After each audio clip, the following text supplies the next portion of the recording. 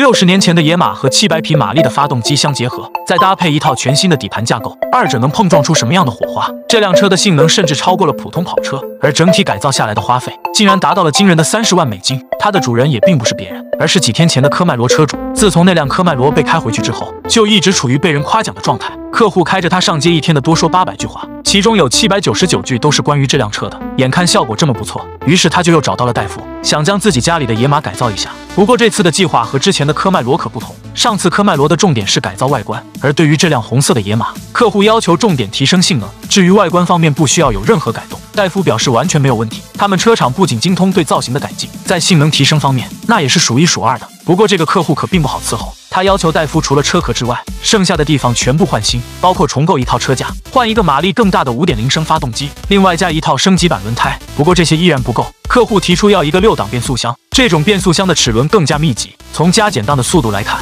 ，6档变速箱的速度区间更小，动力输出也会更加稳定，在加减档时顿挫感会更低。唯一的缺点就是价格有点高，不过人家既然找戴夫来定制改装，那自然也是不差钱的主。另外在车子的内饰方面，客户提出尽量保持原版的感觉，不要任何的现代零件。他要把这辆野马打造成一辆披着羊皮的狼，在马路上扮猪吃老虎，给路人展示老车的魅力。戴夫感觉这个想法很有趣，毕竟这么大胆的设计可不多见。挂断电话之后，他就让员工拉来了一个车子底盘，打算将原本的底盘替换掉。不过很显然目前的时机不太成熟，因为他们需要对原先的车架进行改造，先取出前面的发动机，然后对车子的底盘进行切割，在上面切割出对应的孔位，等到最后发动机的优化完成之后，才可以将新底盘和车身结合。这个做法进一步的提升了车身强度，同时就算戴夫换上更大的发动机，车子也能完全支撑起来，安全性方面也得到了保证。而接下来师傅们的任务是把新的发动机塞进这个很小的机舱里。从视频里展示的情况来看，这个引擎明显比最开始的要更大，爆发出来的马力肯定更强，但对于师傅们来说，安装的过程就有些吃力了。两人小心翼翼地将其放入机舱，生怕磕碰到表面的油漆。要知道客户并没有让车厂重新喷漆，所以万一这里出现了失误，那对客户就不太好交代了。这时戴夫也赶了过来，看到目前的进展一切正常，他表示不能掉以轻心，因为这个车架是后期制作完成的，所以在与车身的结合之后，肯定会有不合适的地方被忽视的。他让两人将车子架了起来，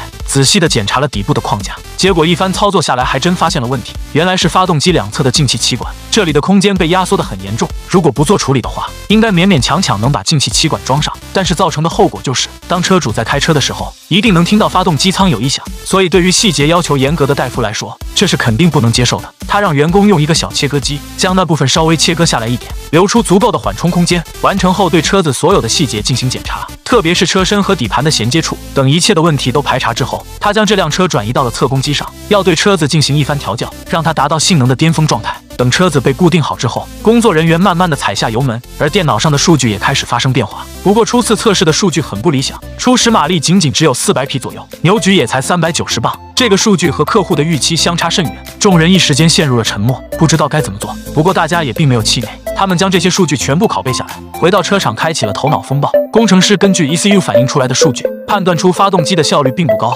进气量没能达到标准，而且整体的流动性非常差。这说明不仅进气系统有问题，就连后面的排气管也需要优化。为了保证改装效率，戴夫将员工们分成了2组，一组去对排气系统进行优化，另一组则去整改发动机。2组的任务都非常艰巨。在排气管的制作方面，戴夫提出将其中的一部分用椭圆形替换，这样不仅能增大离地的间隙，还可以让排气管变得更粗，有利于废气的快速排出。尽管这么做效果很好，但制作的过程却比较麻烦，需要重新设计排气路线，而且还增加了转弯的次数。好在施工的师傅比较专业，这点小活对于他来说简直轻而易举。排气系统设计完成后，师傅们开始调节底盘，对衔接部分进行加固。从视频里我们可以看出，这套由钢板制成的支架非常牢固，不过看起来不太美观。戴夫让员工在表面做了磨砂处理，并喷上了一层哑光黑漆，接着大家再对结构上进行调整，最后将底盘和车身结合。就这样，一辆全新的野马就诞生了。下面只剩下了最后一步，那就是去测工机上再次测试。结果这次的数据就有了质的飞跃，马力一度达到了700匹，这也符合了客户对动力的要求。